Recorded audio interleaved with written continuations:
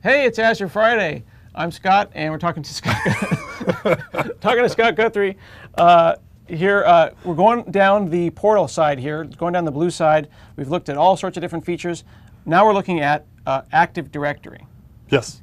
Now we're logged in as you right now. You have a lot going on. Yeah, this is my account. Yeah, so what we're going to do is take advantage and show off a little bit of some of the capabilities that are provided with what we call Windows Azure Active Directory, which is one of our newer services on Azure, and it's a really, really cool service. Basically, it lets you run an Active Directory in the cloud. And so you can basically run it completely standalone and treat it as an Active Directory that you can use in the cloud. But what's also really cool is you can connect it to your on-premise Active Directory so that all your users inside your existing Active Directory on Windows Server are available in the cloud as well. And you can actually use a single security model to permission things both on-premise and with cloud. So does that mean that I can make an intranet app running in the cloud, but it's an intranet app? Correct, yeah. So you can build an ASP.NET app and say, host it on Windows Azure websites or virtual machines or cloud services, and say, hey, when anyone inside my intranet connects to it, they're going to log in using their Active Directory credentials, or you can even set it up so they auto log in silently. But that machine in the cloud doesn't even have to be directory joined or domain joined in order to actually sign in. Oh, okay. So it's a really nice way you can start to deploy intranet-like apps in the cloud. So I could actually access expense reporting without VPNing into work. Correct. That's cool. Yeah. All right, so what do you have here? So I have an Active Directory tab down here. To create a new Active Directory, I just go ahead and say New App Services, Active Directory. And I can go ahead and say Custom Create. What would you like to call our directory, Scott? SuperGu. SuperGu, okay. And now why does it say on Microsoft.com? This is going to give us a temporary DNS name, so it can be supergu.onmicrosoft.com. Once it's created, I could then map supergu.com to it. But this lets us get started without having to do a bunch of DNS configuration. Okay. And I just pick what country I want to keep it in. Hit OK. And basically what you're going to see here is it takes about 5 seconds, and our directory is created. So if you've ever heard and talked to people that say, wow, setting up my Active Directory took months. It's freaking me out that things that were hard are not hard anymore. You know what I mean? They're like really Active easy. Directory, like 10 years ago, that's hard. That was hard. That was a lot of tech ed sessions you had to attend in order to understand. We now have a directory. You can create any number of directories for free in Windows Azure. So it's great for developers. I think we probably have a 64 million directory limit. What gets charged? When do I pay? For all the basic directory support, you don't pay anything ever. We do have some premium features coming. But all the stuff I'm going to show here is available for free forever. Oh, okay. And so basically, I got a directory created here. And so what I can do is, if I wanted to, and we got a little quick start guide like you've seen before with some of the other services. But if I want to, I can click on the Users tab, and I can start adding users. And I can add users that are in my organization, or I can also point to people that are using a Microsoft account, or I can even add users that are in another Azure Active Directory. So for example, people that are signed up for Office 365 already, I could add them into my directory as well. And I can map it into roles. So it's a really easy way to create users. I can then go ahead and create applications if I want to. So for example, I could point to an app that's like an ASP.NET app that's hosted, and basically say, hey, I want to let them connect with a web API, or I want to build an iOS app, and they can go ahead and connect and authenticate to this directory. Oh, I could do an iOS or native client app? Absolutely. We support both OAuth and SAML tokens with Azure Active Directory. And so yeah, you can basically connect to it with any type of device or app. When you added one user, you think to yourself, well, I'm not going to manage my my 100,000 people that work for my giant multinational corporation in here. Correct.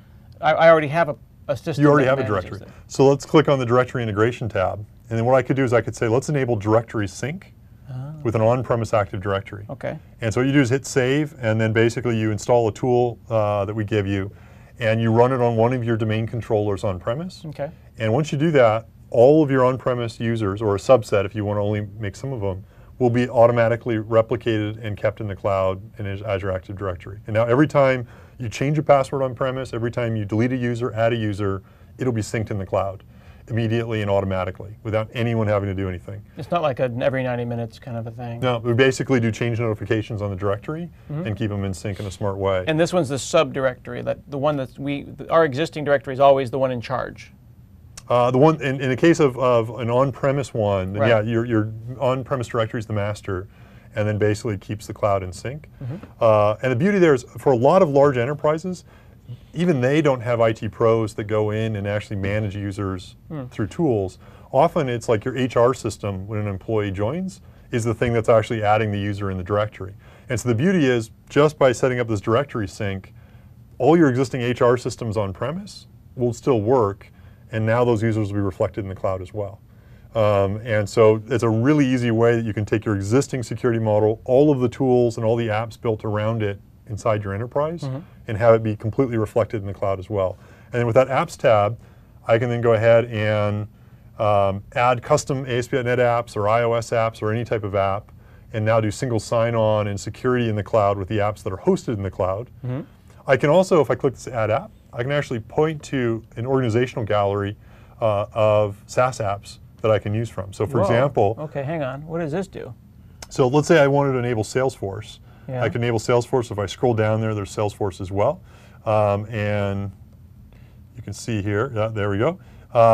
If I want to enable Salesforce with the SuperGu application, boom, it's enabled. And what this is going to let me do is if I go ahead and just follow these 3 steps, I can set up a relationship with Salesforce.com so that I can now do single sign-on with this directory to Salesforce. So I can use my Active Directory credentials, my users on premise can now sign into Salesforce.com using their standard organizational credentials that they're using today to log into their workstations at work.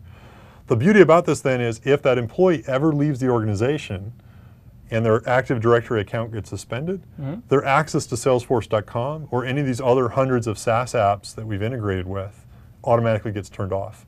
And so it's great for an enterprise that wants to basically make sure that they have complete security over the SaaS apps that their employees are using, all federated through Active Directory. One password, one login. One password, one login. It means we'll also have reports that you can run as part of your apps. And so we're starting to show these up. So you can actually see, for example, sign-in anomalies. So if you start to see your employees are accessing it from work, but then also accessing it from an internet cafe around the world, this will flag as a possible security issue, and IT can go ahead and investigate and see if there's been a breach or if there's been some suspicious activity. We also then support a feature that we just shipped, which is multi-factor authentication. And so this is a pretty cool feature where... It's so funny that you're saying multi-factor auth, which is a big deal, and then it's like, oh, quick create. Quick create. You're going to set up multi-factor auth in like a second. So the SuperGu directory here, we'll hit create. It's not a second, it's probably more like 6. Oh, sorry. Yeah, I'm bragging there. But just showing off. And now it's going to, there we go. Okay. And so basically, click on this provider here. Yeah. And I now have multi-factor authentication set up for this directory we just created. Okay. And what this means now is when the user goes to log in, the very first time we'll ask them, hey, set up multi-factor auth, tell us your cell number, and you type in like your phone number. Is it texting primarily, or does it have the QR code? We got an iOS app, we got an Android app, we got a Windows 8 phone app, we got texting, so we can send you an SMS message. We also have voice authenticate, so we'll actually call you on the phone, and you say, this is Scott Hanselman, and we'll actually check it against a digital version of your voice and log in. Yeah, it's pretty eyeballs, cool. I can put my eyeball up. We don't have the eyeballs yet. We're also going to add a cool feature so that if you're inside your firewall at work, you don't actually have to do multi-factor auth. Yeah, because you're at work. But when you're at home, that's when we'll actually light it up. And so you can actually configure all of this, and it works not only for the line of business apps that you host, say you built with ASP.NET and host in Azure, we can also then apply this to Salesforce or any of the other apps in that gallery and enable full multi-factor auth as well. That's cool. It's literally, as you saw, it takes seconds to set up all this stuff. Yeah. And you can use it entirely in the cloud. So if you're a small company that doesn't have any Active Directory, you can turn this on and you don't have to have anything on premise. But if you're a large enterprise or even a medium or small enterprise or company that already has Active Directory, literally in a matter of minutes you can set up the sync relationship. And at that point, all your existing security infrastructure that you're using on premise works in the cloud. And with the exception of the multi-factor auth, which we do charge for, everything I've shown here is free.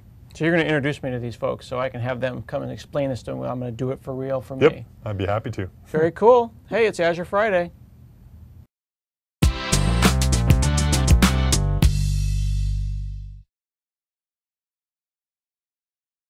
you.